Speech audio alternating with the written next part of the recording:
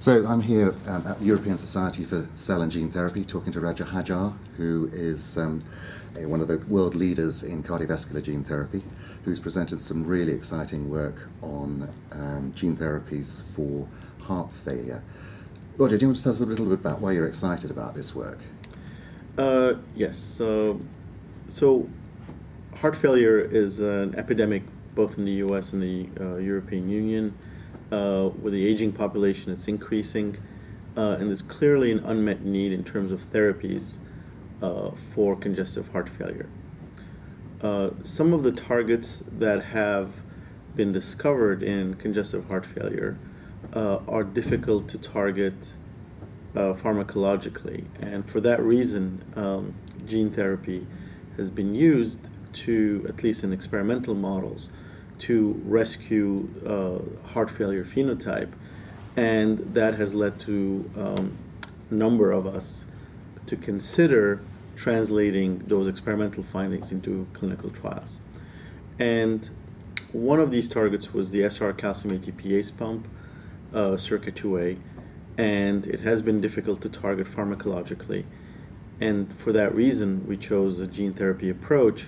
And over the last 10 years, there's been a program to basically validate the target, develop gene therapy methods to deliver the vectors into the heart, and finally get into phase 1 trials. And the phase 1 trials, which were started in 2007, were found to be safe and even showed some biological activity.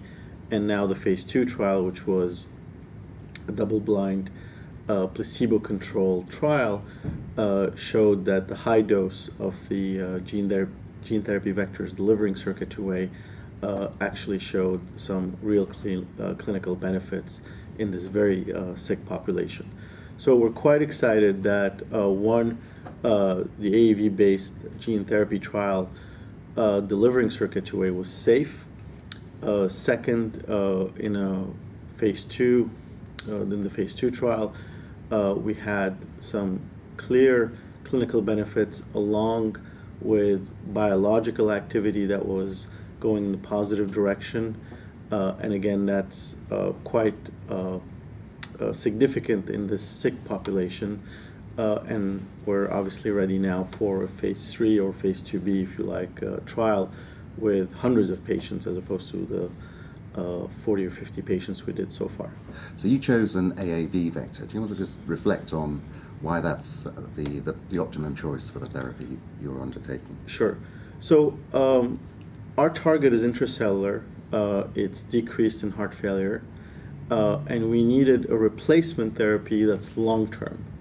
And for that reason, AAV vector, with its long-term expression and a safety profile, was ideal. In addition, AAV vectors are small, so you can deliver them by intracoronary infusion, and because of their small size, they're able to infect the myocardium and get into the myocardium and give this long-term expression. A significant proportion of the human population have neutralizing antibodies naturally occurring. What's the significance of those for your kind of approach?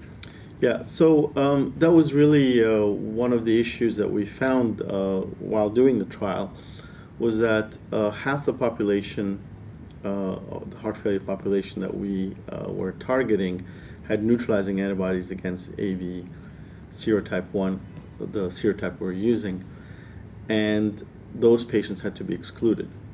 So testing for neutralizing antibody is critical, and unfortunately the patients who have neutralizing antibodies cannot be included in the trial.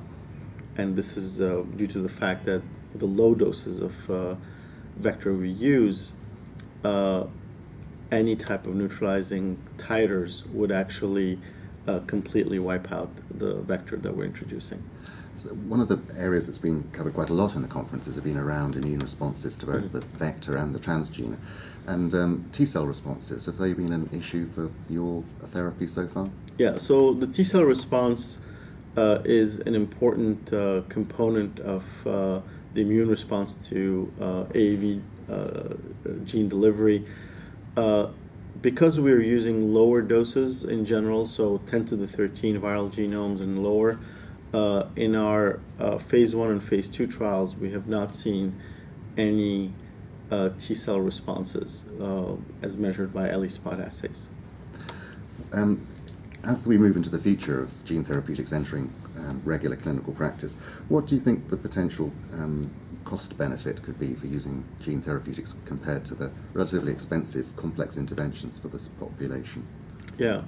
So the population we targeted for our trial were ones who had few options. So basically it was either a cardiac transplant or a ventricular assist device. And these types of therapies are complex, associated with high morbidity, and also very expensive.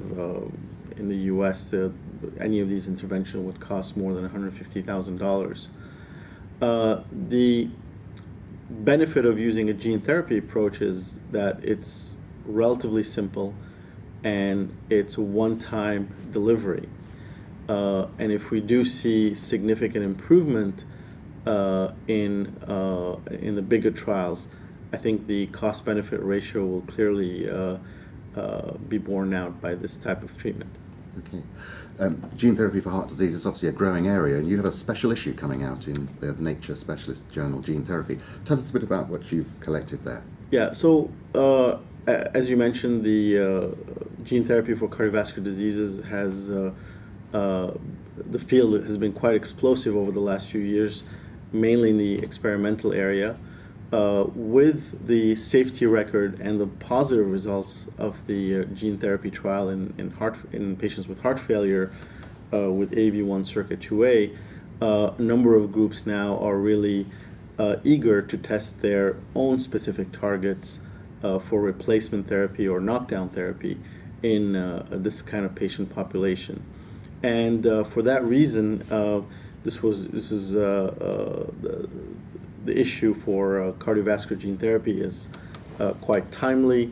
The topics that are going to be discussed are the one that are most prevalent in gene therapy for cardiovascular disease, and they include the different targets that investigators are considering for cardiovascular diseases, the type of vectors that are being used, transcriptional control, how these vectors and their expression can be controlled, the different types of capsids that can be used, and directed evolution to make novel AAV mutants and chimera are going to be discussed, in addition to setting up the clinical trials and regulatory issues with AAV gene therapy.